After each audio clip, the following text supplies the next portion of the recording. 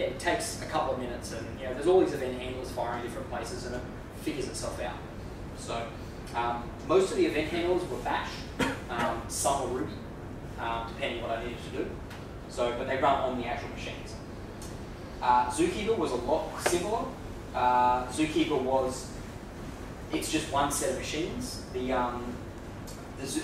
just need to have all the host names in the configuration file. So when I spin up the environment, I have an extra settings option in my stack, and I say, you need to have 3 machines, and only when all 3 machines are up, try and start Zookeeper and form a cluster. So same thing, event handler fires. If the expected server count is reached, just exit. Once the server count's there, I actually execute Puppet from the surf event handler. My Puppet runs are short enough that I can get away with it. They're like 20 seconds, 10, 20 seconds. And all that does is just rewrites my configuration file. I could have used bash, I could just use sed to just modify the configuration file, but I kept it simple and just let Puppet deal with it. So, again, health checks. For every role, you effectively want to have a health check to go and say what application needs to run on there and is it in a good state. The preferred method that I've opted for is just some script on a server that can interrogate locally and return a result, good, bad. If necessary, you could put a basic HTTP wrapper on the machines, hit it with a HTTP call, execute the script, return, good, bad. Pretty common. Right now, I SSH in the machines, and I maintain an SSH connection during the provisioning process, and I make it say, okay, go and check the state of I think it just runs the health check script on each server, and it either comes back a 0 exit code or non-zero. So once I get a 0 exit code, I'm happy, and there's just acceptable timeouts on all of the roles. Pretty straightforward. So I briefly mentioned AWS caveats. So API limits. It's very, very easy to hit the request per second limits. The one I used to hit the most was run instances. If I try to spin up 40 machines in 5 seconds, they don't allow me. So you have to do exponential back off. Wait 2 seconds, then try again. Wait 4 seconds, try again. Wait 8 seconds, try again. The good thing is, because I'm using Surf, once the cluster is formed, I don't need to interrogate Amazon's APIs very much, because the cluster knows, or the environment knows most of what it needs to know about other machines via Surf, rather than asking the Amazon API every single time. One of the things that I only recently hit was Amazon has an EC2 metadata service that you can use on 169.254, 169.254. I actually did request limits on that. And I didn't realize they had request limits on that until I hit it, because I was trying to work out why I couldn't hit something on Amazon because I couldn't get the IAM role multiple times out of the EC2 metadata service. So I realized I had to start caching it locally. Took a bit of troubleshooting to figure it out, but yeah, be very aware. If you're using Amazon, request limits. They can be quite painful. What I said before about environment names. So I tried to start out with no environment names, hard-coded anyway, and try and make it where you start an environment, you just give it a name and away it goes. The problem with that is you have a lot of third-party applications that they expect environments to live longer than I want them to. So I ended up having to have a prepare phase. So the idea of the prepare phase was I would run it before, I'd run it a couple of times beforehand and provide a handful of environment names, and then from there those environments could be created at any time afterwards and destroyed at any time, but then anything that was prepared in advance would be maintained. Now, there was a decision around what I would prepare and what would go into the environment creation afterwards. The main criteria would be third-party modifications, time to propagate. So if you make a change with a third party and they take half an hour to propagate, I can spin up the environment in 10 minutes. I don't want to have to wait half an hour for the environment creation and have to wait for their propagation. So I do the preparation step in advance. And the other one is maintaining that state with any kind of third party. So 2 big examples are Facebook apps. If you integrate with Facebook, there's no cost to have these apps configured in their interface. And Facebook can take a few minutes to provision them. CloudFront distributions were more of a time-based one. So if you're using If you're not using custom SSL with dedicated IPs, it's 15 minutes. If you're using custom SSL with dedicated IPs, it's about half an hour. And I use a CloudFront distribution per environment to give me the option to make modifications to it on a per environment basis if I want it. But there's no charge to have those environments there if no requests are being made to them. So I just prepare them all in advance. And I just say, okay, I've got 10 dev environments. In the end, we opted to use fruit as the environment names. So I just said, pick 10 fruit, and I'll prepare them all. There was about 10 different third-party integrations I had to work with. That's just 2 of them. The Apple example I gave at the start was one that I still couldn't put in the preparation phase. If they had APIs that would let me do it, I would do the preparation for those. But yeah, that was too painful. Would it be possible that if you had some more, like ELBs you mentioned before, if they stuck around? So what I could, Like the idea that technically, yeah. So I could. So what I do right now is the preparation phase. I have known DNS names. So the DNS names I can use in the preparation phase to go and tell third parties this is going to be the URL, but the DNS record doesn't actually exist. But then what I do is when I create the environment, the DNS record comes up and it just starts working. Now, one of the interesting caveats is when you create a Facebook app and you try and put payments on for test payments, you're required to verify a callback before they will let you save the details. The environment has to exist with your code on it to be able to test the callback. So that I actually had to create the environment, test it, do the test callback, and then destroy the environment just to get past Facebook's caveat. So yeah, this is my third last slide. Lessons learned. So yeah, when you need to maintain state, store it off the server instances if you can. Try and use S3 or some kind of external storage. Obviously, you don't need to maintain state on every machine.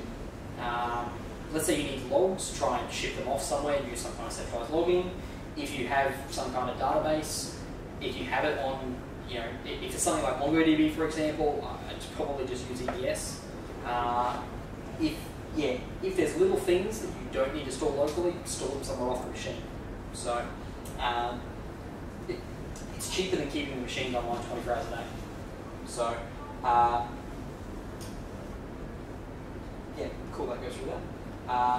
Now, one thing about EBS, even though when you're spinning up EBS-backed instances, where the disk can be maintained and you can stop and start them, I still treat the root volume as ephemeral. So I don't store anything I care about on the root volume. I have an extra EBS volumes section within my stack configuration, and I give the volume a name, and I even can go and say what RAID level. And it'll go and create as many RAID volumes as required and automatically format them on startup if they haven't already been formatted. Now, the secondary volumes, they're mounted into like /MNT/EBS _ something. If I destroy the environment and recreate the environment, it will first go and decide, based on tags, are there EBS volumes that already exist with the right tags on it? If so, just attach the old volumes to the new machines. Otherwise, create new volumes and tag them and assign. So that means you can maintain persistence even after destruction. I then have another phase, which I haven't gone into, called purge, where you destroy the environment, you can also purge the EBS volumes, and it'll just go through a new pool of volumes. So, future plans, yeah, as I mentioned earlier, consider using Docker for the role-based AMIs. Replace static quantities of each role with auto-scaling groups. That's probably one of the bigger items I'd like to do. Whether or not yeah, going to the next one, auto-healing. So even if I don't auto-scale, I would at least like to auto-heal. So even if I set min-max desired as the same value, 3 for example, I want to know that if one of those 3 goes away, another one's going to come back and it's going to automatically try and bring itself back into whatever cluster. So yeah, some of these event handlers I've got would need to go and say, okay, a new machine's come along, put enough logic there to figure out what state it's in. Is it other existing nodes, or do I start a new cluster? So would you start with Surf, or would you look at the worst? I know where scales is. So I did a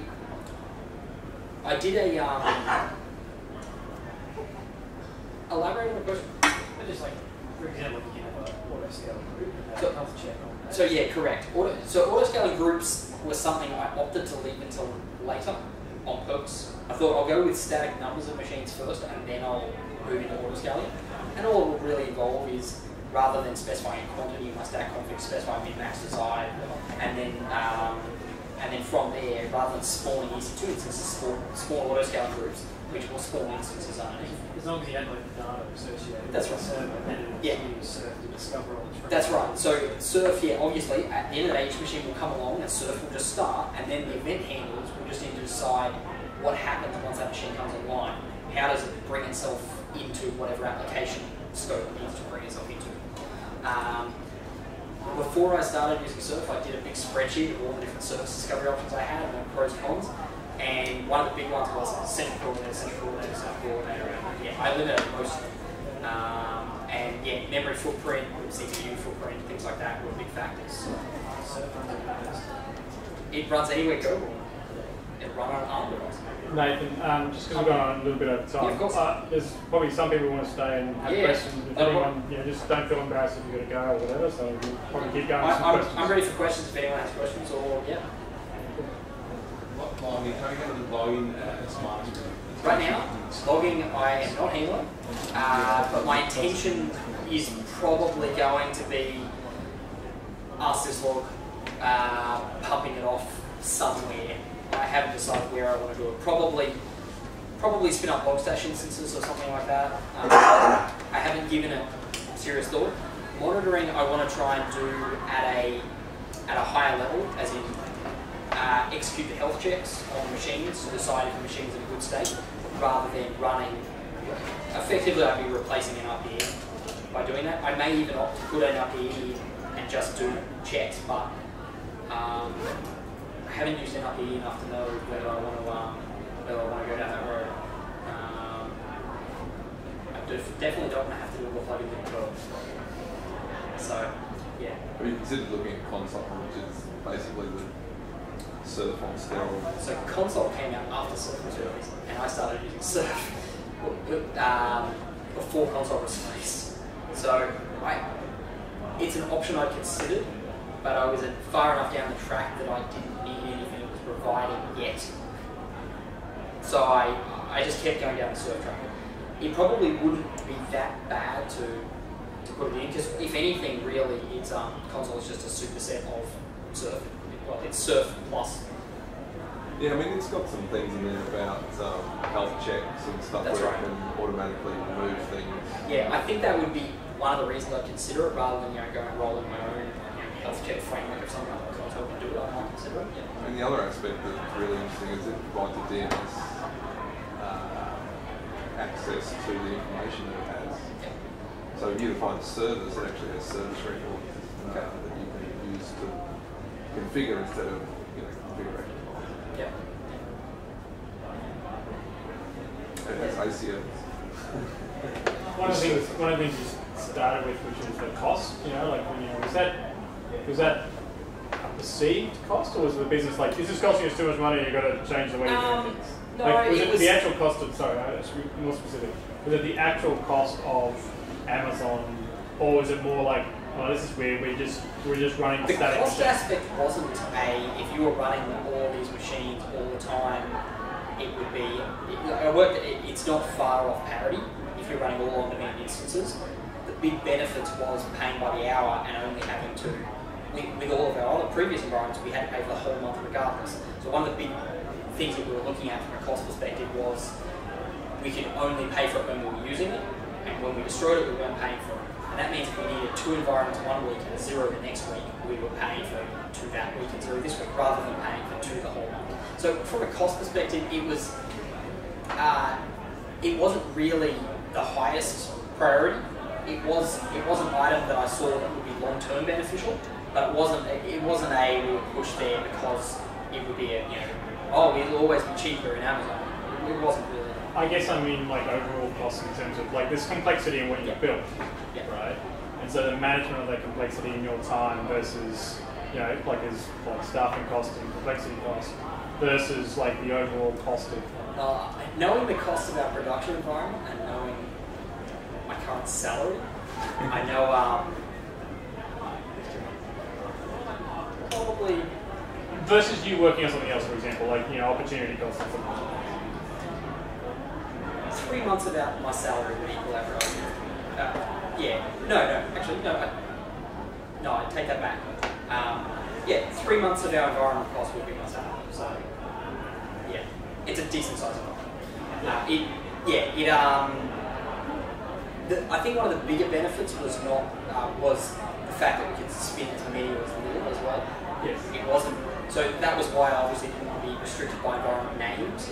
Initially, I wanted to be able to, if I wanted to spend 100 on, I wanted to give them 100 different names. I wanted to be able to, know I could do them. So, yeah, before it was the number of them was dictated by how many we provisioned. We spent our time provisioning. So, yeah, it wasn't really, I guess, a direct consideration. At the time when we first started the project, there was a internal push to look at doing a bit of a private cloud type arrangement. And one of the concerns I had was the stack being used internally didn't have a lot of API support, and it was being managed out of our head office in San Francisco.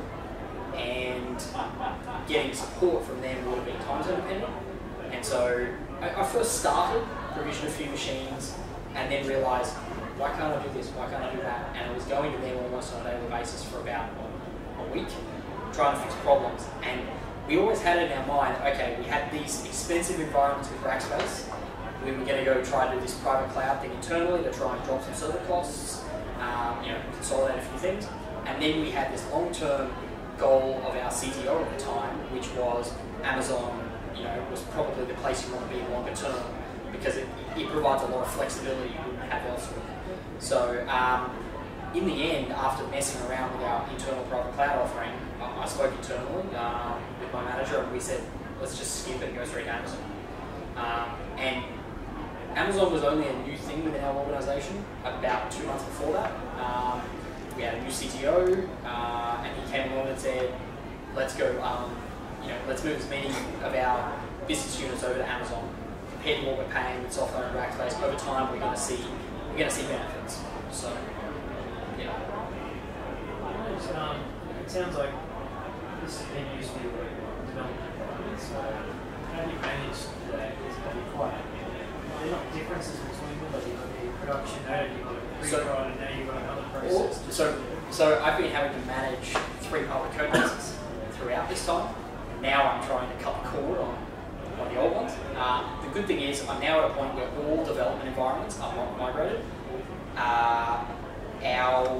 We've done load testing environments. We've hit a few bottlenecks, but we can work around them. We do a lot of use of graphite and things for metrics, so part of these environments I have to spin up graphite instances and point everything at them and everything like that. So we also have load generation machines. So as of today, all of our load generation has been moved off our old vendor and into Amazon. So the good thing is we run a load test. We only spin up the load generation capacity when we need it, and tear it down when we don't. There's cost benefits there. The load test environments are the same thing. They're almost the same cost as production, because you normally need to represent production. We haven't decommissioned our non-Amazon load test environment just yet, but I'm hoping to at some point. Pending getting sign-off from all of our server guys. So production is one of the next items, but I have a decent sized backlog before I'm willing to go there. I want to get auto healing for starters at a minimum. Even if I don't have auto scaling, I want to know I can auto heal. I need to work on monitoring. I probably want to get centralized logging there before I do it, and I want to get I need to work out data backup restores, things like that. So yeah, I've got a decent backlog before we move to production. We're actually just discussing how we want to attack this now internally. We started with the other stuff. Just today though, I noticed benefits to just the dev environments being Amazon. Before we had 4 dev environments, a test environment, a stage environment, production, and load test. The 4 dev environments, one of them was our product designers, just almost all the time. The other 3 were feature testing environments. We were rationing those regularly. We were using more, we'd have to queue up for them. Just today, we had 8 development environments in use. And one of our one of the team leads generally manages, who's working what features, merging code branches, and he kind of shepherds a lot of that stuff. And now he pretty much spins up the environments and destroys them as features require them himself. That's out of my hands, and that's completely handed off now, which works really well. What ends up for the applications to go onto the machine? Deployments. So deployments, right now, I've opted to keep the deployment process relatively the same as pre-Amazon, with the intention of changing that once we have parity. So for now, it's SCP, tarballs, extract them, move some files around, stop some services, start some services. It is all programmatically done. It's a separate Ruby code base that does it. And right now, I actually have to provide host names to it. But I want to change that shortly and make that Ruby code base interrogate, get all the host names, and then do it. That wouldn't be too difficult. We just haven't done it yet. The next thing I want to look at doing is baking the code into the role-based AMIs. So when we build a new role-based AMI, whenever we have a new code revision, we take the Bootstrap AMI, we do all the stuff on it for that role, and then we bake the code into it, and we spit out resulting AMIs. It's the file provisioning in the packer with the tarball. Yeah. So that's right. Yeah, and I would either do something like on the machine in the file provisioner. I would either wget the artifact off something, or on the machine and then extract it, or I would feed it in as a file provisioner. One thing I found with Packer, if you provide a lot of file provisions to a lot of things, it actually hangs if you have any kind of network blips. And I've had a bug on Packer GitHub for about 4 or 5 months trying to get to the bottom of it. So, I may move more to pull rather than push to alleviate that. But yeah, at the end of the day, supply the other staff with just those name of the IP and the key to get into the new machine. Is that how it works? You said you were managing that. Are you talking about those names after the? So right now the environment creation scripts obviously set up DNS names and everything. In terms of SSH keys, we have them all in Puppet. One of the things I'm not happy with is because they're versioned, keys are not changed when people update them in our self-service portal within our organisation. And I'm trying to get that changed by moving more to an LDAP SSH model. So the module only runs once and then SSH is authenticated against some kind of central LDAP elsewhere. That's an unsolved issue. I even brought that up in the open spaces at DevOps days to try and get to the bottom of that, and there wasn't a perfect solution. So, yeah. At least they're fresh and more disposable. Yeah. A good example of today where this process helped me. Was anyone familiar with the bash vulnerability that went around today? Yeah. So all I did was click build new Bootstrap image. And part of that is apt-get dist upgrade. That's all I had to do. And then I have new AMIs at the end of it in 20 minutes, and anytime someone spins up an environment off that, you've got updated bash. I could have obviously relied on Ubuntu unattended updates as well. I think I still have those enabled, but I logged into a few machines and they hadn't updated themselves yet. So I thought, I can't just spin new images. I don't dis-upgrade when I spin up each role. I only do it when I build the image right now, just so that it's predictable. If the image works, it should always work. So, yeah. How often do you rebuild environments? Environment? Create a new environment, rebuild Daily, multiple times a day. Like today, I think I got about 8 or 10 emails from our environment manager, Bamboo job, which would include creates, destroys, things like that. So is that users self-servicing their own environments? They can self-service them out of Bamboo. Anyone within our team that has Bamboo access to start builds can also start environments themselves and deploy them. What do you do if you find an environment that's been left there for a few months? So right now I've been just tracking myself by hand. The next step is going to be look at the metadata, see what environments are out there, maybe on a once or twice a week basis. I want to try and get some of our developers to throw an API method at our API to say last user login to our main application. And then I'll make it where for each environment I hit that API, and if there's been no logins in 24 hours, I store the creator in that S3 metadata, send an email to the creator and go, do you still need this environment? If not, can you go terminate it? Just give them some nag emails. So that's probably going to be my first approach. And then, right now, the good thing is there's only a couple of people that have been actively creating them, and and they've been pretty good. As soon as I tell them there's a cost associated, they usually are pretty good about not leaving it behind, and they know that I track good. So, yeah, I haven't had to go and harass people yet. So. Is there room for taking stuff out of the initial image? What you usually import to a set? Like, just for size, some people say the Debians can make it a lot smaller. We opted, the main reason is we use Ubuntu company-wide. We've opted to do that mainly so we have the option to go canonical for support. Weird kernel bugs, things like that. That was a company decision. I personally run Debian at home. I wouldn't have a problem with it, but I was comfortable enough to just stick to that internally. So yeah, as a company decision. So Ubuntu was light enough that I was okay with just sticking to that road. And the good thing is Ubuntu provides source AMIs that I can use, which was handy. So. Can I ask, for your employer, what's the commercial driver for all this effort to be cloud agnostic? So the current structure of my employer, I work for an online game developer.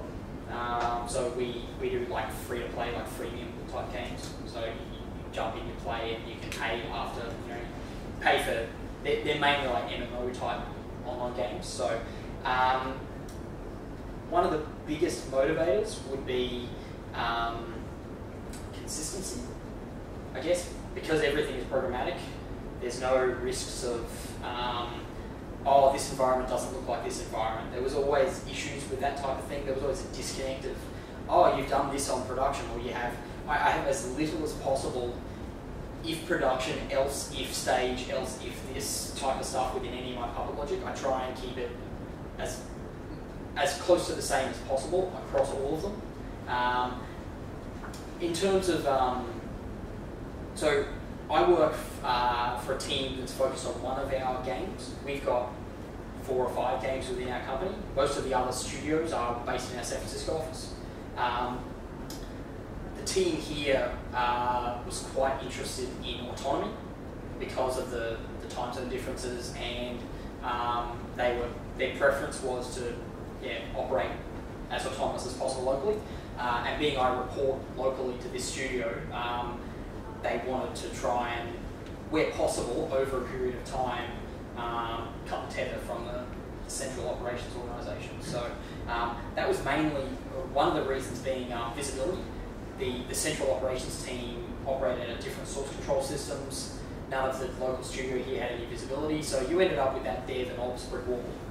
I, as a DevOps engineer, report locally to the studio, and I work out in the same source control systems as all of the other developers in the studio. So there's no boundaries of who can see what's where, who can change what's where. It's all maintained out of the same system. So the reason for doing it the way we did it versus just say spinning up static environments, the flexibility aspect of saying we need 10 environments this week and we need 2 next week, and making sure they're consistent every time. Do you deploy anywhere but AWS at the moment? Not right now. Yeah, so do you test that? Like you was, I think a couple of your slides you were like, there was a stated goal of being agnostic, but then you're using, like if you're not testing your fog calls, fog's a great example of an extraction where, like if you don't test it in different environments, they don't work. Like, like a certain call, like you stick to like a very basic set of like create, destroy. I use a handful of things. Yeah, I use create, destroy. There's a few other calls like servers.all, things like that, to like get a list of all servers. I think I use like some of the I use Fog for Route 53. Okay. Yeah, so I do that. I do create all my zones, create all my records in there. I have hit bugs in Fog that I've had to get fixed.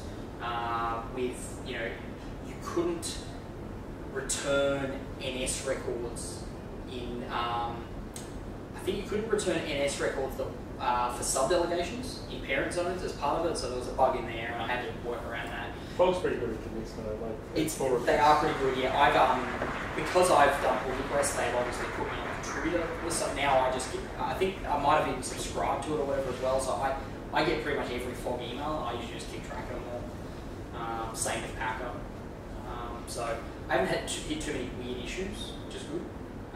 One of the next things I would like to do is we used to use we had a Vagrant development environment that we used for local development on VirtualBox. That was one of the 3 public code bases I'm maintaining right now. Now that I've got a relatively generic code base that I started with, I would like to, I'd probably like to go back and build VirtualBox images with Packer at the same time as we build images for AWS, so that people can reuse Vagrant. The problem was the previous Vagrant approach, I started with a vanilla OS and then ran Puppet to do everything. It would take 20 minutes to do Vagrant up. Whereas I could probably bake all of that into the VirtualBox, the Vagrant box, and then it'll take like a minute. And I'll just make new ones as part of the Packer ones. Now that I have those tools in place, I'll probably do that. It's been on my backlog for a little while to do. I guess digging into your question, it was more like, like the amount of abstraction you've tried to do, but yet you're still tight. Like you kind of, like you mentioned that like it's not as tight as you could have been. But to be honest, I probably just, I was given enough of a leash that I chose that direction and no one objected. Intentions count. yeah. Do you think like from your employer's perspective over a longer period of time, say a couple of years, do you think if you committed to any cloud platform, whatever it is, you got really good at it, would you be better off commercially from like cost-wise of maintaining this platform versus being really awesome at it? But committed and locked in and all that, those other bad words, would you be better off from a money standpoint though? Say it again. Well, so what I see talking to people is people are, particularly software developers, and I'm a software developer by background, we were very keen to, use interfaces and abstract things and version control, all that kind of good stuff. And people tend to then, well, let's apply that to our cloud platform as well. And I wonder whether that's actually really a valid strategy, right? Is it not better to be really good at your platform, be really efficient at your platform, know all the knobs and the dials and the buttons, tune the heck out of it and save a lot of money versus try to stay sort of a step back, not use all the bells and whistles of any platform, but be able to go anywhere if you wanted to? Well, so there might be benefits. I mean, this is the effort of moving when you need to move versus the effort of upfront, not using some of those features. I opted to take the don't be too bound mainly as a bit of an insurance policy in case I find some reason where our developers go and say EC2 instances are not up to the task of what we're doing, we're getting too much noise from noisy neighbors, something like that, like we decided we didn't want to use dedicated instances. Whatever caveat we came across, I didn't want to have a scenario where I go, where to now if I had to pick another provider. It was obviously the first time I had dived into an Amazon deployment as well, but I was a little hesitant to lock myself in too much with things like RDS, CloudFormation, other tools like that. I did obviously, anything I've locked myself into now is mostly available from other providers, and it would be weeks, not months to change.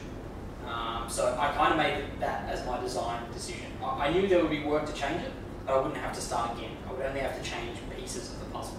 Yeah, but this is the age-old abstraction question, right? Like, do I bother or do I That's not? Right? Like, it doesn't matter whether it's a platform or whether it's a library when you're abstracting. It's the same. Like, it's easier to not abstract. And then abstract. And later on, you might regret that or you may. That's right. Yeah, it was just a design decision I made at the time. Would you say it's the way to keep Amazon just a bit anxious that they don't keep getting together, just in case? Look, I must admit, I've gone down this path when I first started using cloud platform, and I've come around to basically, I'll worry about that if I need to worry about it, when I need to worry about it in the future, because it's changing. Like, it's like surf, right? You didn't know about console and it didn't exist, right? That's right. Like things are still rapidly changing. I think I'm almost comfortable enough now with Amazon that if I did another project, I'd probably, I'll just use some things and I'll change them if I need to. But at the time, I didn't know whether we were going to commit to Amazon as the provider of choice. Other factor I was keeping in the back of my mind is our CTO was a ex-director of Google who ran most of Google App Engine. And he was obviously getting comments from ex-colleagues of, when are you going to come use our platforms? So I was keeping it in the back of my mind of, if we found some technical caveat, I probably wouldn't go down that road until I had a technical reason to need to, but if we found some technical caveat in Amazon that prevented us from using that for the future, then I didn't want to have to start again. So there was a time penalty in doing it, definitely. There was a bit of reinventing the wheel, I think. But yeah, it is good knowing that I have that flexibility. Another example right now would be if I wanted to spin up load generation machines in Google Compute to point at Amazon environments. I could probably do that with minimal modifications to our stack. And you know, if I wanted to have one side on one vendor and one side on another vendor, I could do that. Right now, I just spread it between 2 regions. I just put the generation in one region and the environment in another region, just to give you that latency simulation of a real user for an application. So we have like a Java application that actually goes and simulates a user and performs the same actions as a user. We just run many of those. Each JVM simulates about 1,000 users, and we just run about 10, 20, 30, 40 of those machines up. I just realised this question, this AWS agnostic question, is the question that doesn't get answered in the AWS meetup. Yeah. Because at the AWS meetup, it's all about using it. As it is at the Azure meetup. That's true. The vendor doesn't want you to move. Good question. I gotta say, probably for us, like one of the better things we did was trying to not put layers in front of the Amazon APIs for a lot of the stuff we've done. It's kept things really simple to get things going. If it weren't for the fact that Fog did so much of the work for me, I probably wouldn't have gone to that much effort. And even with Packer, it's specify a few different parameters in the JSON file. Like, yeah, the fact that there were tools that gave me that multi-cloud provider. Well, that's what abstraction is getting richer and richer now, but it's less effort for you to do. But I like your comment, but unless you test these things as well, there's only like limited insurance that is actually going to work when you need it. But it's interesting that you've created a JSON cloud formation equivalent, right? So you could have probably used the cloud formation format and read that. Yeah. You know, I mean, these are just tempting. I've seen some really heinous cloud formation stuff. Yeah, like I've seen some of the stuff people try to embed in them. And yeah, you just think, does that really belong in that JSON file? It just does like cloud formation. I've never found very readable. Like, yeah, that's right. Well, the fact you can't put comments in JSON. That's another fun thing. What was that platform macro around cloud formation that allows you to sort of write isolated to Python? Much more readable, but it still generates a cloud formation template out the back. Yeah, well, I have a Ruby script that generates a package JSON file. I read in a stack config and just throw the API calls out of this. It's actually a tweet just in the last week about using JSON for config files that you should use it. Yeah. The good thing is, it actually wouldn't be much work for me to do that.